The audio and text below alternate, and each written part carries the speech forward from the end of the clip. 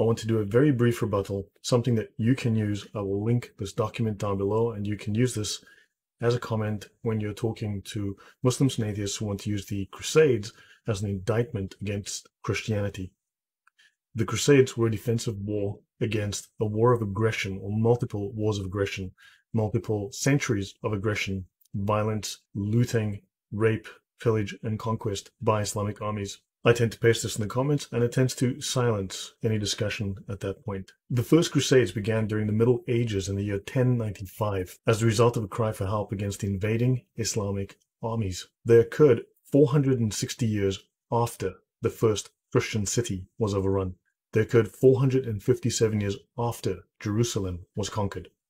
453 years after Egypt was taken from Christendom. 443 years after Muslim armies invaded and plundered Italy. 427 years after Muslim armies first laid siege to Christendom's eastern capital of Constantinople. 380 years after Spain was conquered by Muslim armies. 363 years after France was first invaded by Muslim armies. 363 years after France was first invaded by Muslim armies. 249 years after Rome itself was attacked by Muslim armies. This happened twice, and this is why the Vatican has that massive wall around it.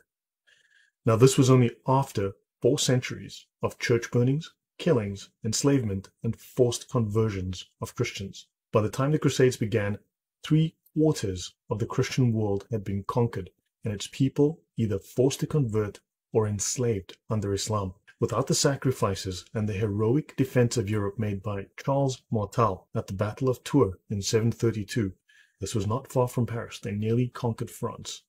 The Templar Knights from 1129 to 1312. El Cid's reconquest in 1085. The Venetian fleet at Lepanto in 1571. The Polish and Austrian knights at the gates of Vienna in 1683. The Serbian Hajduks fighting off the Ottoman Turks in 1804, Europe would have been converted to Islam like the Middle East and North Africa were. And you know the state of those parts of the world. And by the way, you owe the Catholic Church great appreciation for their efforts. These were Catholics.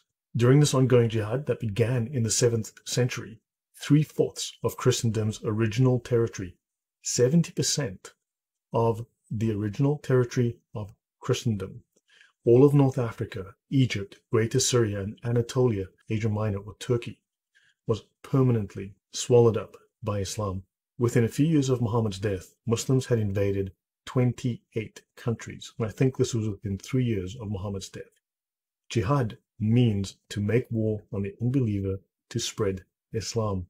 They would have invaded and conquered Europe completely if it weren't for the defensive action known as the Crusades. Thanks.